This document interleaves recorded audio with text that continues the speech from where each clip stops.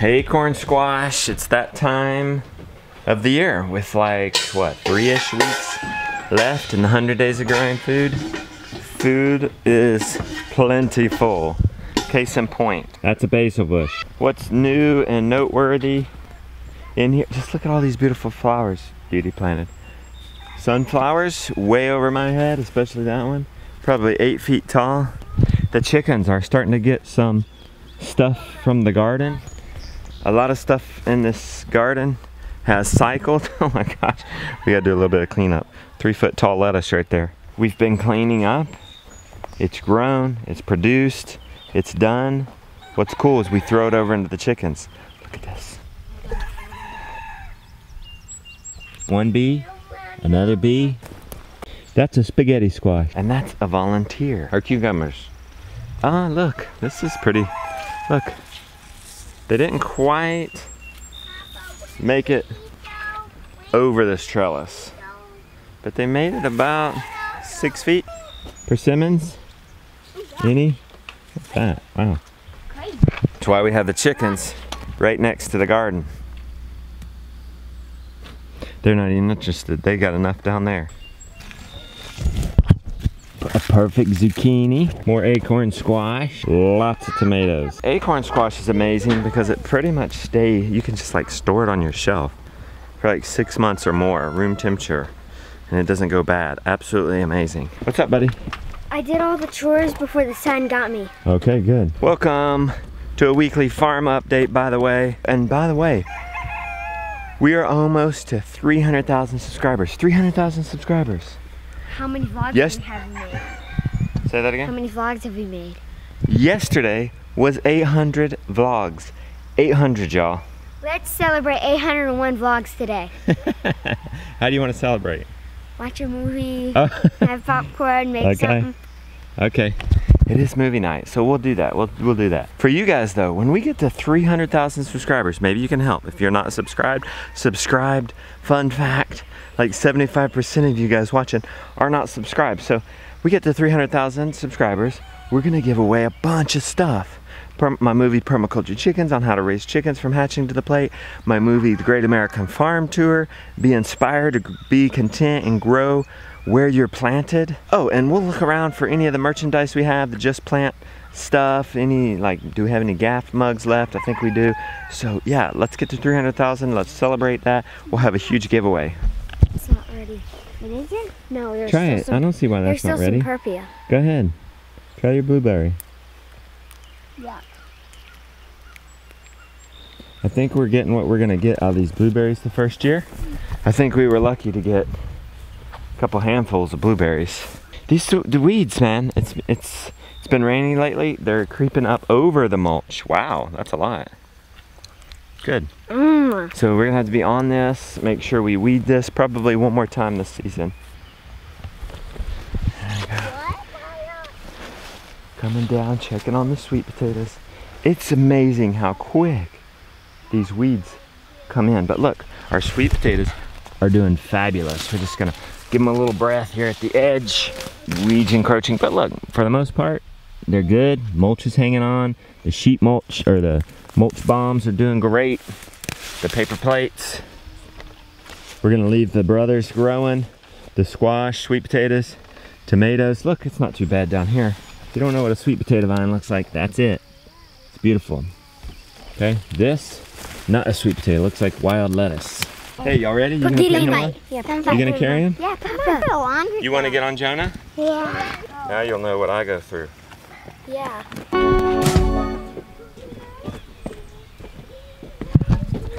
Down here, our greenhouse. Comfrey's coming up. If there ever was a permaculture plant, it's comfrey. Let's get inside the greenhouse. I'm happy to show you guys this. Well, not this part. Some animal got in there. I think the cat. But anyway, these plants are doing good. Only a little bit of bug bites. And these, remember that? I oversprayed Shackley H for the bugs. The turnips are bouncing back great. I'm loving it. These are turnips. And then down here, remember I took some pressure off these guys because they were getting bugs. I think that it was too hot for them, so I put the shade cloth off. And I think just taking away one stress, and that being the intense heat has helped them because we got lots and lots of vegetables going into the fall and winter garden. Now take note, those are growing in the greenhouse. I'm gonna show you where they're gonna go. We have some things working the ground, preparing for those plants at the same time. Let's go to check on the guineas. And if you've been following us the last few days, you're gonna wanna see the sheep. We've got 2 left, we lost 3. Parasite loads, 3 to 5 different worms.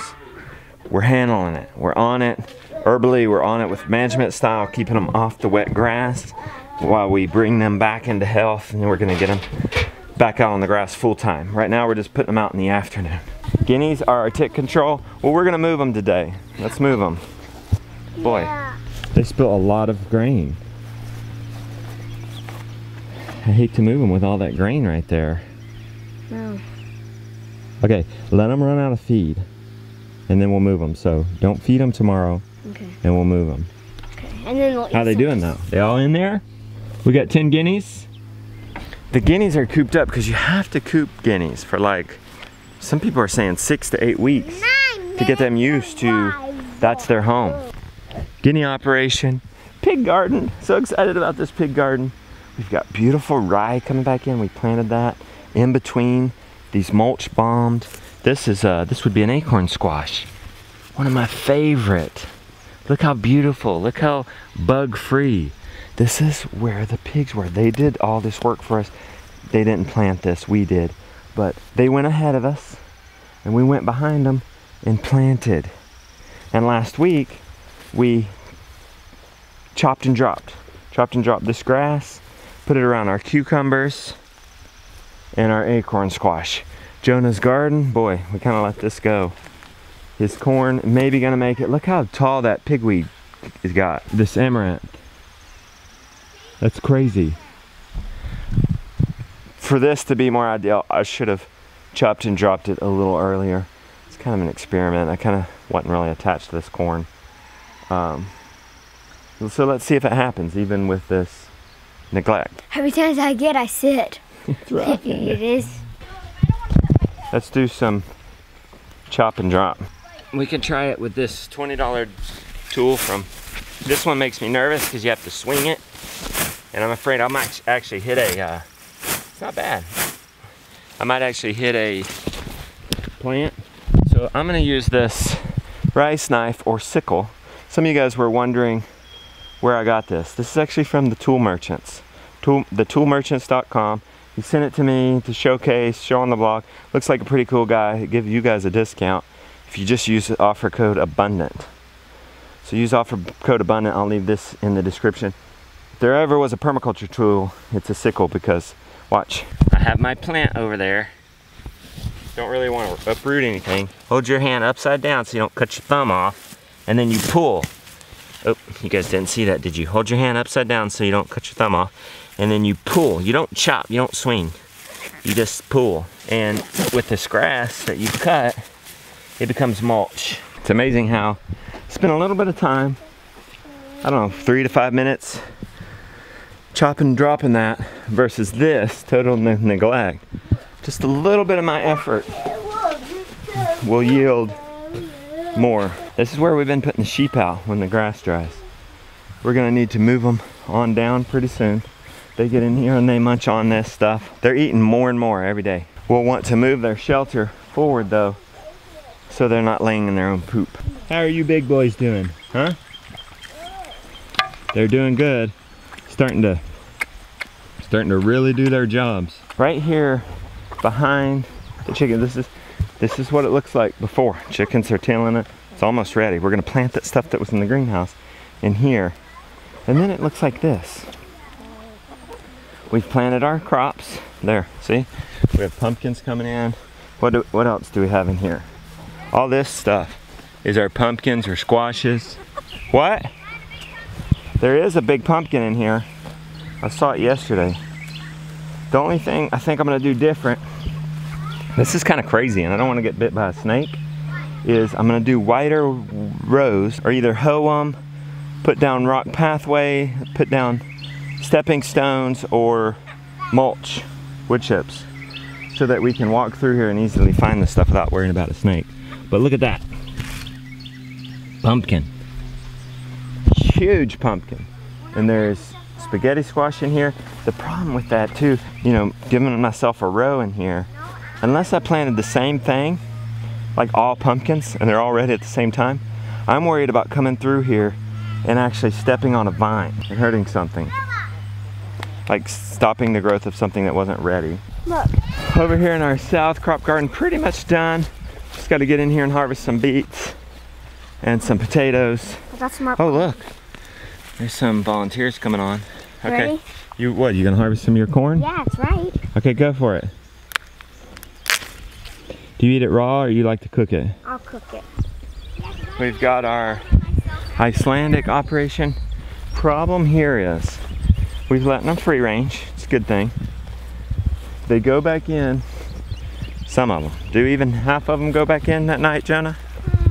No, the goose. I'm going to show you where they go. The goose and a few. We got to get on our chickshaw mini meat for them. Because this is what happens when you don't move chickens. They find a favorite spot. And they stay in that.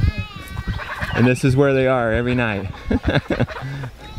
Come on, Dorts. I have to come out Get here. down. I have to come out here with a stick and poke them out. And then they'll go in, right? And then they fly out and they run straight to their yard. Oh my God. How are these guys doing? Hey, They're almost done. They're going to be done Thursday. Today's Friday.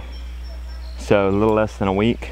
Papa, we've got They get to where they eat 75 birds. Well, there's 70-ish in there right now. They eat about 50 pounds a day by the end.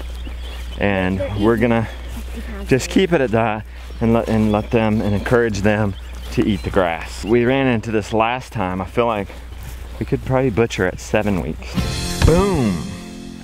1 gallon. 1 gallon strong, Violet. Thank you very much. We've been adding a little bit of selenium and a little bit of copper to her feed. Help her balance out her minerals. She's shedding her coat. And hopefully we'll get her to come in heat. Time to check on the sheep. We're gonna drench. Smalls is more bold.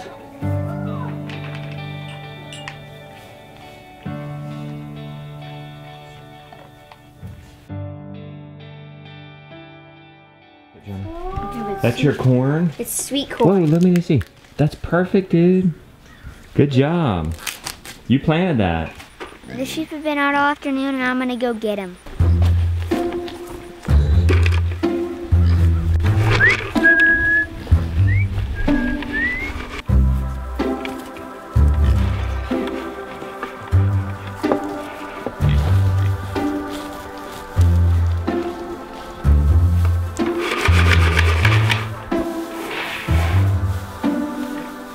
Go for it, Jonah. Happy ready? Happy ready? That's really good. Go for it, Josiah. My turn! Tastes like corn. It's